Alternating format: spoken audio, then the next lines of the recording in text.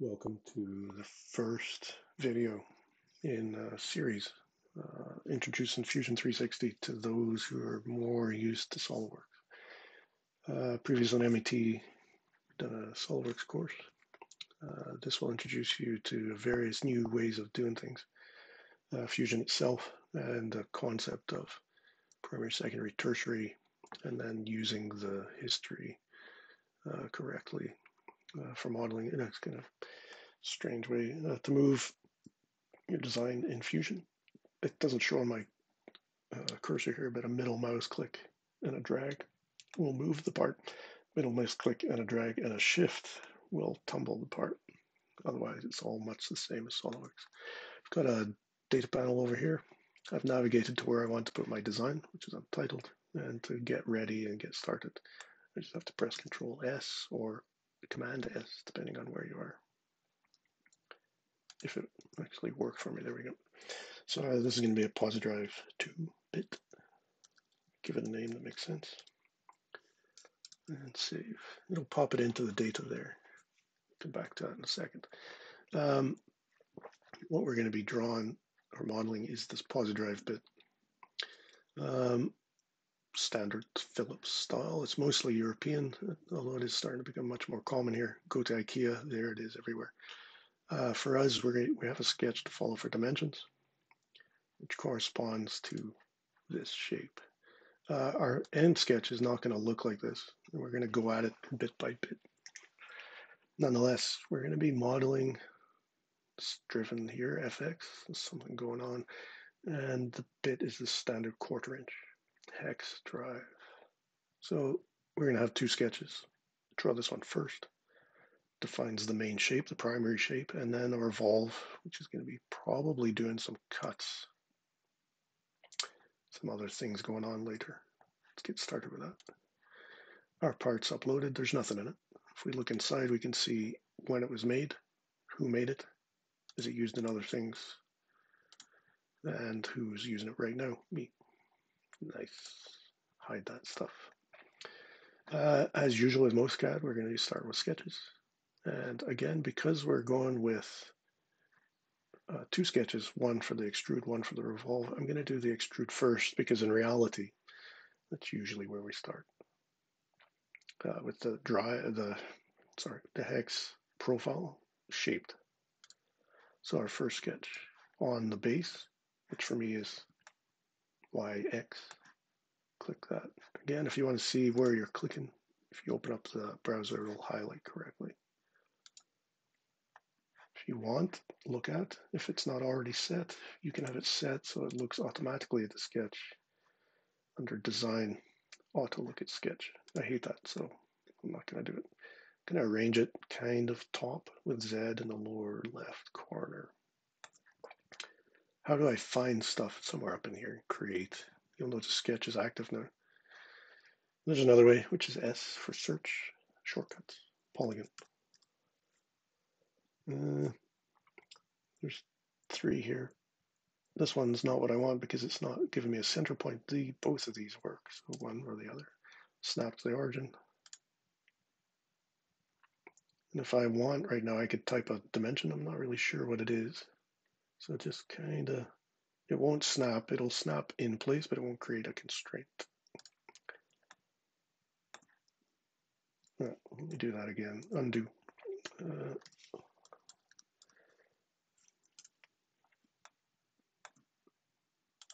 Can also adjust the number of sides here. Sorry, I should have said that. Edge number 6, hexagon is fine. Now, I do know the size of this, but I'm going to set up my prototype first, finish the sketch. Notice the sketch is still not fully defined, a little pencil there.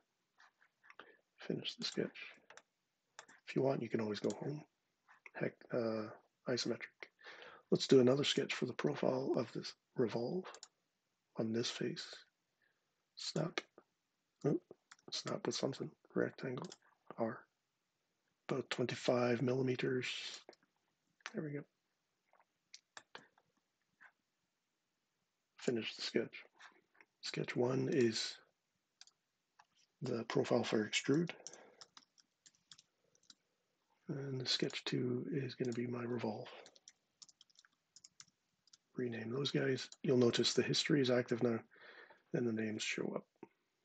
If you want, you can use the playhead to show things. As we're outside of sketches, we can drag the sketches still where they're unconstrained. Now let's start figuring some stuff out here. Oh, that's what I'm recording with. It's not much help, although, hold on, maybe, let's see what's going on here. So it's a 1/4 inch across the flat, and we see this black fully defined or locked sketch here. It gives it away. We want to replicate this because we'll see later as the revolve starts functioning, it's going to be what we want. So let's define this sketch first. Right click on it, edit sketch, dimension, across the flats. Our document normally is going to look for millimeters, so if I want 0.25 inch, I need to type, missed it, I need to type 2.25 inch. It'll zoom down. I can pull that around after. Now it's not defined yet. So what's missing? I can start dragging things.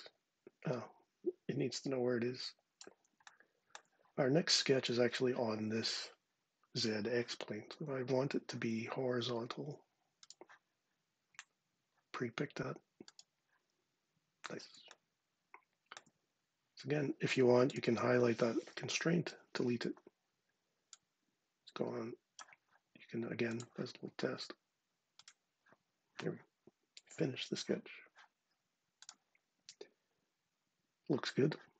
Now in this sketch, I can edit the sketch by clicking anywhere on the sketch and do another constraint, which is, might have to hover over that for a little bit to get that corner and that corner.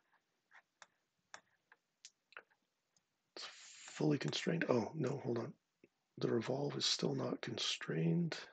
Let's have a look. The height. Now, there's something going on with this 0.1, 25. So I'm going to go for 25 for now. So let's dimension this guy.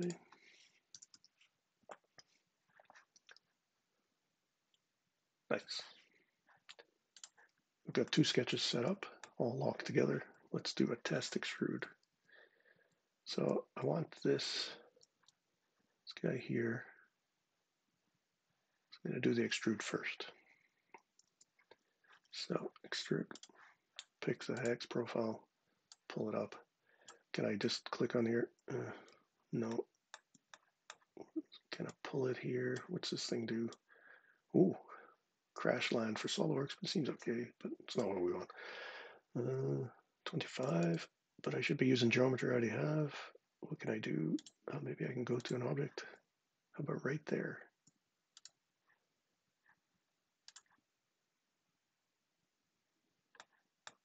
Sketches disappear. Let's have them back. So let's look at their dimensions. So let's show the dimensions.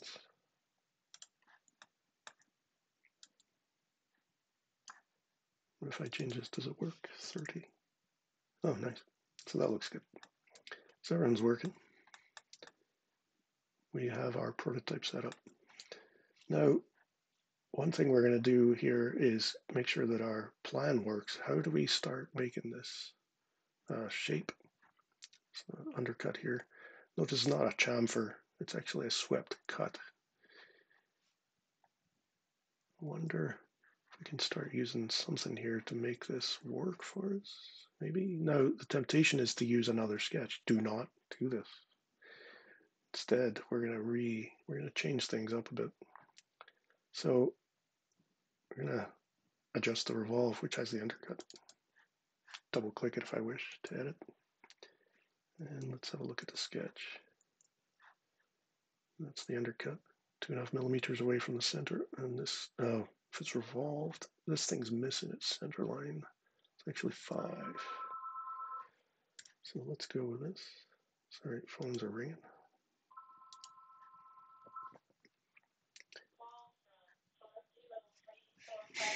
Hold on.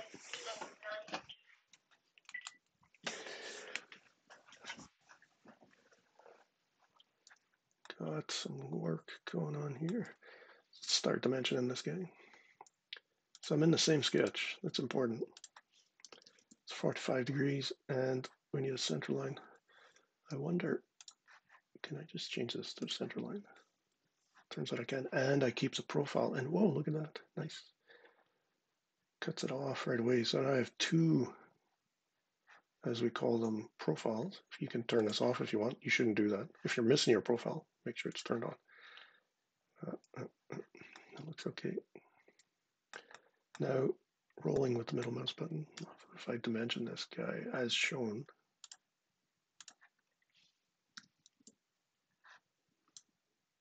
back to fully defined, finish the sketch.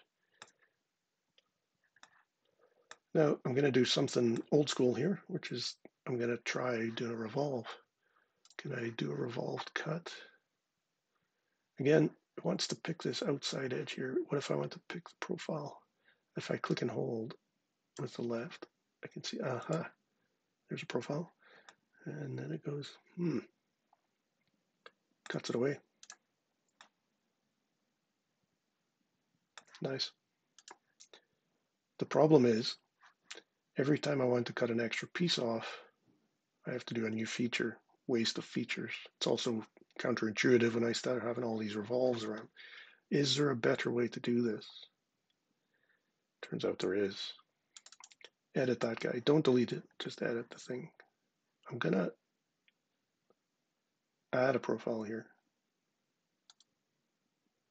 I've now selected both profiles, which of course deletes the entire extrusion. What if I, instead of changing it from cut, change it to intersect?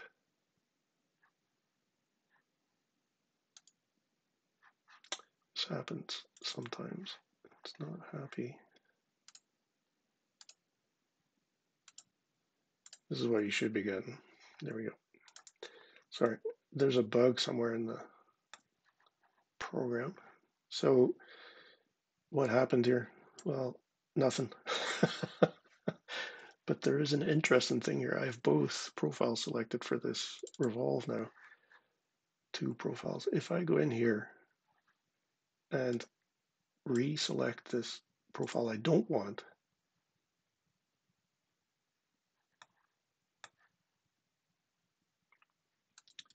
we get a fairly interesting result here. The advantage of all this, if I go in here and start adding things, more edges, for example, say a piece like this, and go ahead and give myself the luxury of, it's sometimes a little hard to get it. You sometimes can also press Control or something, Shift, Control.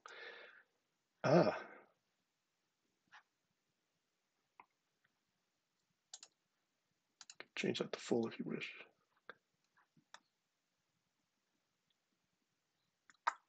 This is interesting. It gives us the chance to adjust things. See if I can pull this properly here. So for example, you should be able to, if I can get it, can move these things and start to kind of do a little bit of design intent here if you wish. So that's our prototype. We're going to start adjusting these shapes, or this one up here in particular, to be able to get towards this guy. So we're going to do some curves and lines, chamfers, all the rest. So that's it for this video. We're prototyped up, ready to go. Two sketches, one fully constrained, the base, it's not going to change. And then the revolve profile that we're using with a revolved intersection to get our final shape. Thanks for watching this one. See you in the next one.